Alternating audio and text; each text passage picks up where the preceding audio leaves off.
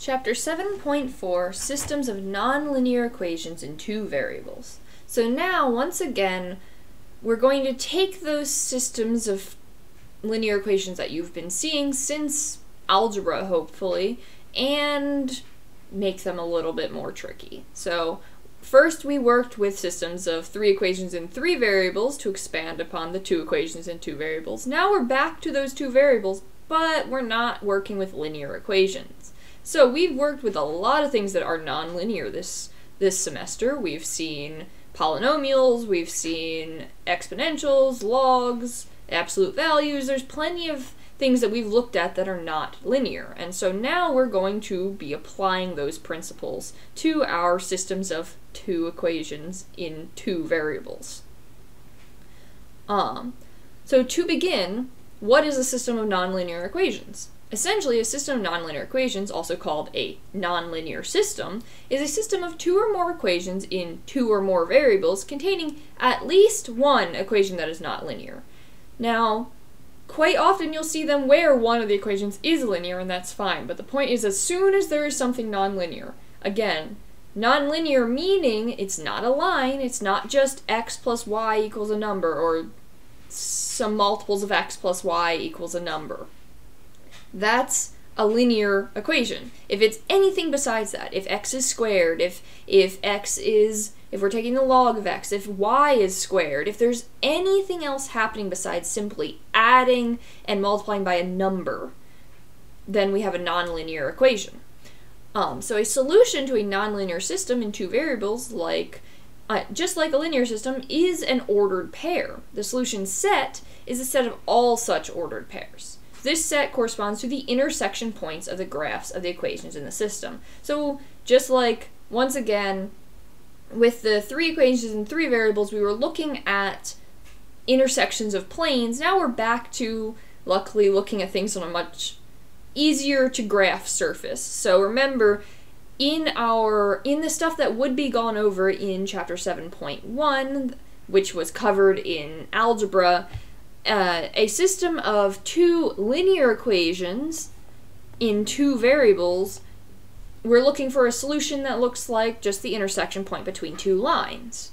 Now, at least one of our equations is not a line. So we can have, for example, possible solution sets if our system contains a parabola and a line. Could be no solutions, could be one solution, could be exactly two solutions. And this is just for a parabola and a line. We're not just working with parabolas here. We can have all different types of equations that we could see. So, how do we solve a nonlinear system?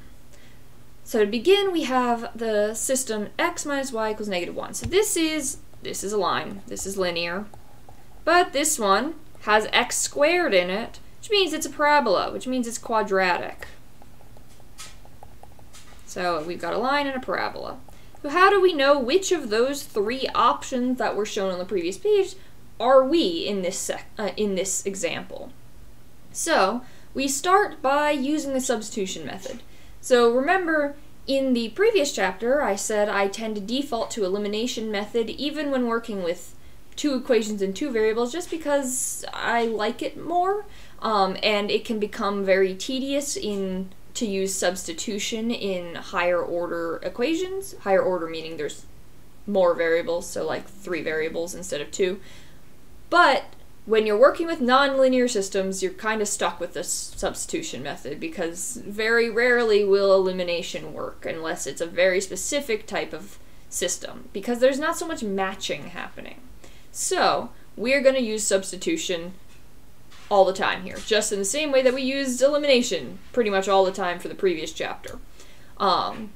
So we solve one equation for one variable. It's our choice which one we pick. So in this case, I'm going to solve the parabola equation, the quadratic. So that's going to get me, I just add 1 to both sides to get y equals x squared plus 1. Okay. Then we substitute that expression into the other equation. So I'm going to take this and I'm going to replace my y. So it will become x minus x squared plus 1 equals -1.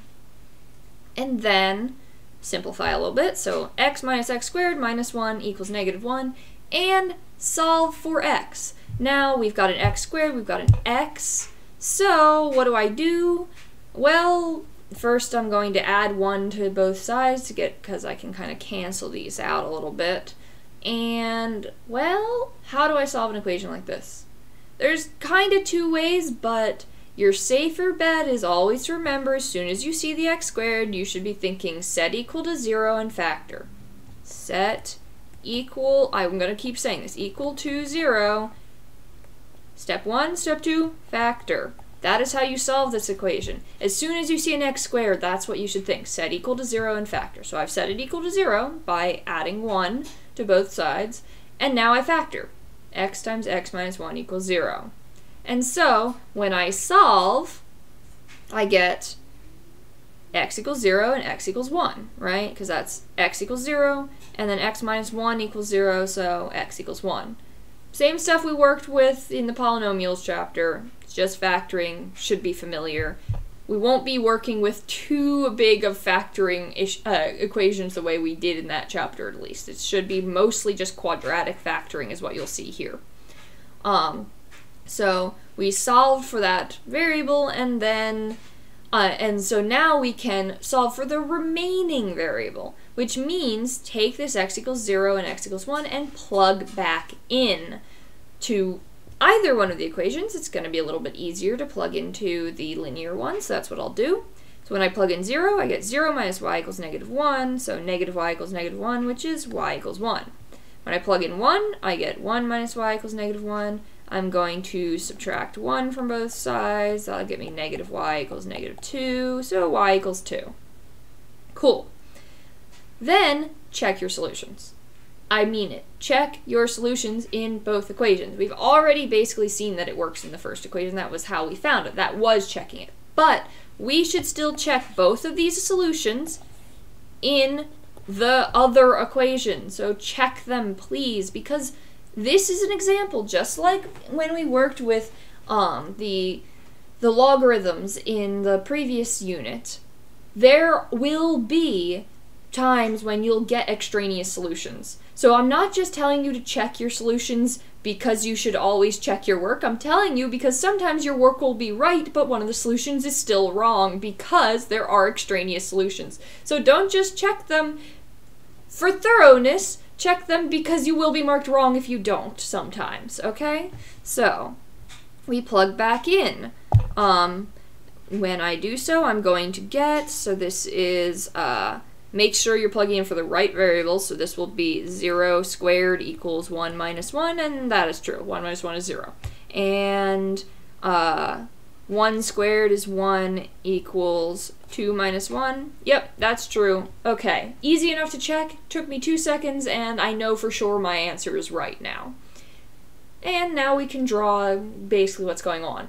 You can always attempt to draw a picture of the equations if they're equations you would know how to graph, because that can help you find your solutions, verify your solutions, etc. It is technically a way to find the solutions, but generally I'm going to ask you to find them algebraically, so you're going to have to do it algebraically. But having a graph in front of you can certainly help you verify whether you have the right answer. So we can see how our line and our parabola interact, and they do indeed cross at those 2 points. Now, here we can see this is one of the examples where you can actually use elimination. So like I said, rarely will this be an option, but if the nonlinear equations are, if both equations are nonlinear and they happen to be the same type of nonlinear, so in this case, they both have x squared and y squared. These are the same type of nonlinear equations. Specifically, these are ellipses. Then you can use elimination. So this is the one time when you're allowed to use elimination with nonlinear systems, or at least the one time where it works well. So we start by rewriting equations so that like terms are aligned, which is already done for us in this case, but just in case it had been something like y squared equals 26 minus x squared, then we would just rewrite it so that they are aligned. Alright, that's already done for us here though. Just to make sure we've got our x's and our y's lined up and all good, and it's actually the same type of equation. Then, If necessary, multiply either equation by appropriate numbers so the sum will result in a zero coefficient for x or y. Again, just like we saw in the previous chapter. Here I'm going to multiply the red equation by -3 to get -3x squared minus 3y squared equals -78. Again, make sure you're multiplying every part of that equation by -3, including the 26. Then we can actually go through and find that sum. We add the equations together. It's going to cause that cancellation of our 3x's. So when I add 25y squared minus 3y squared, I'm going to get 22y squared and equals 22. And then I can solve for y fairly easily. So y squared equals 1, and then note this, y equals plus or minus 1. Plus or minus, plus or minus. Do not forget the plus or minus here, because we are taking a square root of both sides, and whenever you place the square root in as part of solving an equation, if the square root is not present from the beginning, if you have to add the square root in there as part of solving a square, you must have the plus or minus 1, because if y is positive 1, 1 squared equals 1. If y is negative 1, negative 1 squared also equals 1. So both of these are possible values of y that would cause this to be a true statement. So we get y equals plus or minus 1. Then we go back and we substitute in to find that remaining variable. So I'm going to take y equals positive negative 1, and I will plug in. So x squared plus 1 squared equals 26, so x squared plus 1 equals 26, so x squared equals 25, and same x squared plus negative 1 squared equals 26 means x squared equals 25. This is going to happen quite often when you're working with these ellipses. So we square root both sides. Once again, we are placing the square root there, so it better be plus or minus. So we get x equals plus or minus 5. And so our solution set is every combination of these four things. 5, 1, 5, negative 1, negative 5, 1, and negative 5, negative 1. Every combination of these numbers should be present. So we get 4 total solutions, because essentially what's going on is we have two ellipses that are crossing each other in 4 places here. So one of these ellipses, is it actually a circle? Yes. This is the first one and this is the second. So the ellipse that is blue but is made by the red equation is the circle, and the ellipse that is red that is made by the green equation is not a circle, but it's a more proper ellipse, which is more elongated in a way. Do you need to know how to graph ellipses? No, not necessarily, but you should be vaguely familiar with them. Particularly circles, you do need to know how to graph. This is something that has gone over in algebra a little bit. If you're unfamiliar with it, it's something we can review together, but I don't have a proper lesson on it here. Just know that essentially, to graph a circle, radius, that's the radius squared. And then it's centered at 0, 0, because there's a whole circle equation that looks like this. A squared equals r squared. Generally, in this class, you'll just see it centered at 0. So hk, ooh, that should be a minus. I'm so sorry, minus. So hk is the center, and r is the radius. So in this case, the center was 0, 0. Most of the time, that's what you'd see in this class, is centered at 0, 0.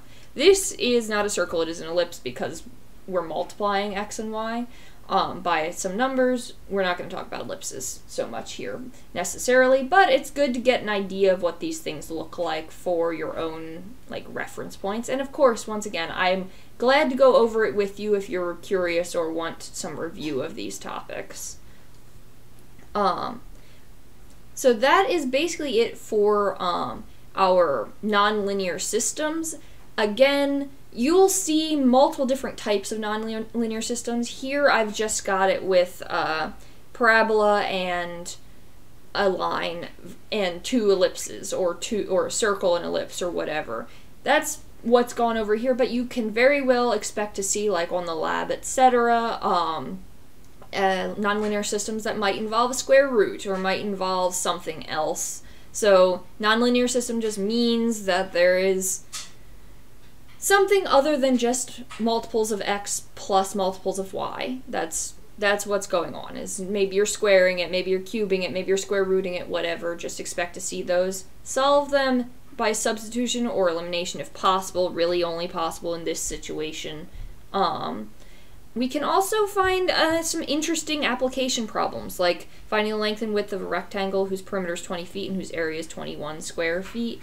Now, we've seen how to do this a bunch of times before, but now we're going to sort of manipulate it a little bit differently. So I'm just going to very briefly go over how to do this. So this problem would involve the perimeter equation, 2x plus 2y, or 2l plus 2w if you wish, would be equal to 20, and our area equation is xy equals 21.